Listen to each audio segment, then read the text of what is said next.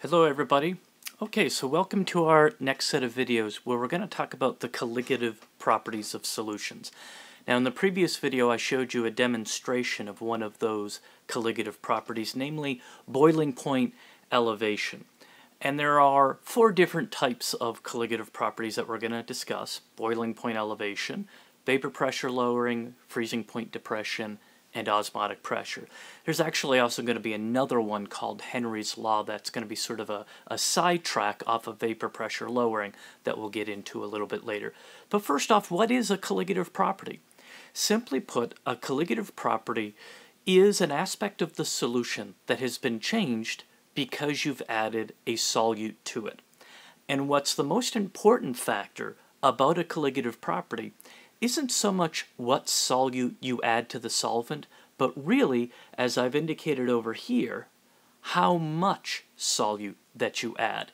So all of these four properties, vapor pressure lowering, boiling point elevation, freezing point depression, osmotic pressure, they're really not going to care so much about what it is that you use as a solute, but they're going to care about mostly how much solute particles are in the system. So what we're going to do is we're going to start here with vapor pressure lowering. So I'm going to go ahead, get rid of my face here, and we're going to move over and take a look at vapor pressure lowering. So let's take a look at this portion of the page. We're actually going to start by taking a look at these cartoons of beakers that I have here towards the bottom, because they set up the basic idea of what we're looking at. It turns out that when you have a pure solvent system, like I'm showing here on the left, so these white blobs, or excuse me, these blue blobs are supposed to represent solvent molecule. As you know, some of those solvent molecules will evaporate into the gas phase. And if we allow enough time to pass, we eventually get an equilibrium between the liquid and the gas phase, and we can go ahead and measure the vapor pressure of this liquid. And I'm calling the vapor pressure of a pure solvent here P superscript 0 solvent. So that's the vapor pressure of the pure solvent. So for something like water, the vapor pressure of water at about room temperature is in the neighborhood of 24 millimeters of mercury. Okay, so that's our P0 solvent. It turns out that when you put a solute into the solvent, as I'm showing in this cartoon here on the right, my solute particles are being represented by these orange blobs. It turns out that the vapor pressure of the solution is less than the vapor pressure of the pure solvent. In other words, there are fewer solvent molecules that evaporate into the gas phase. Now, an important feature to keep in mind at this point is that our solute particles themselves cannot evaporate. And that's what I mean up here when I say non-volatile solute. Non-volatile is, in this context, a fancy way of saying it can't evaporate. So the solute particles themselves do not add to the vapor pressure. Down below, down towards here where you see the purple writing, we're going to change that condition a little later on. But for now, the solute itself does not evaporate. So the only material in my solution system that can actually evaporate will just be solvent particles. And it doesn't matter what your solvent is or what your solute is. It's always true 100% of the time that the vapor pressure of the solution is always less than the vapor pressure of the pure solvent. And we can quantify this effect. And the first person to quantify this was a scientist named Raoult, as you can see up here. And he developed what was called Raoult's law. Now, there are some limitations to Raoult's law.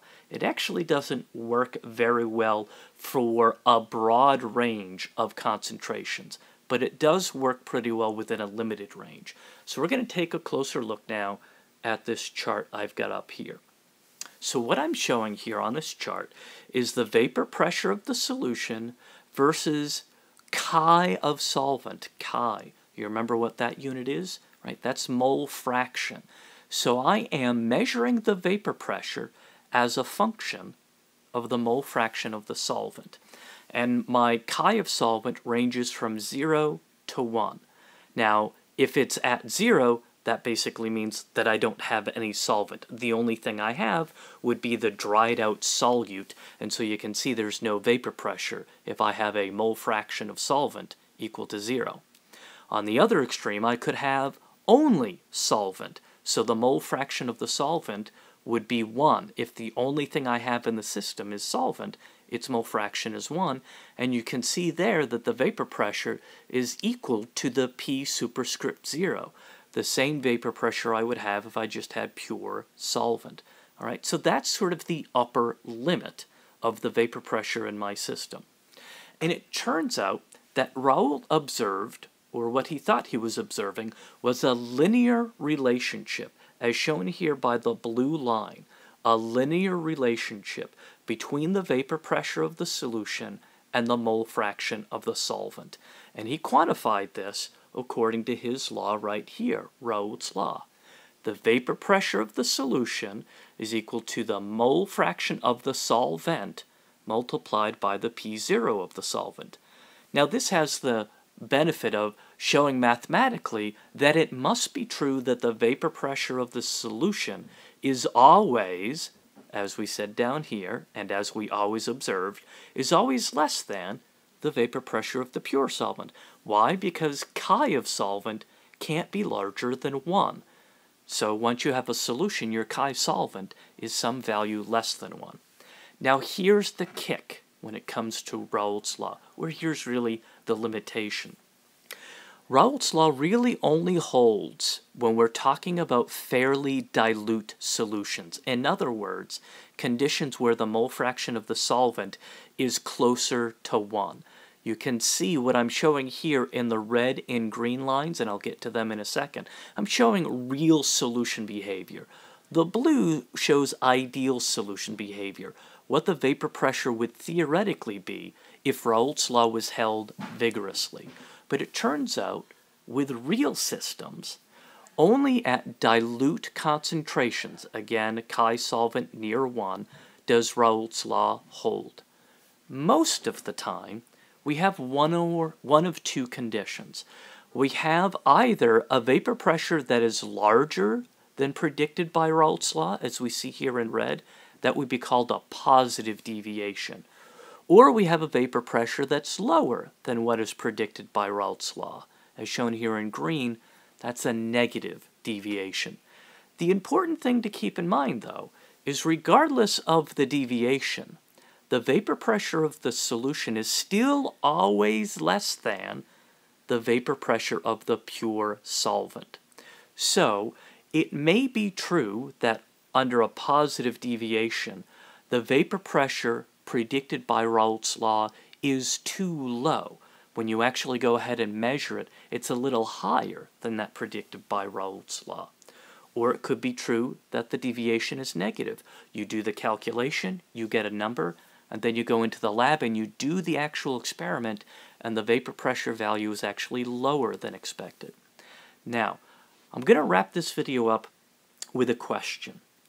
What sorts of interparticle forces do I need to think about to help me understand a positive deviation and a negative deviation? When I have a positive deviation, what that's telling me is that the solvent has a tendency to want to evaporate more than what is predicted by Raoult's law. More of it wants to go into the vapor phase. Now, what must be true about the various intermolecular forces involved between the solute and the solvent particles for that to be the case? Conversely, what must be true about a negative deviation? So it turns out, in a negative deviation, the solvent molecules don't want to evaporate as much as they would predicted by Raoult's law.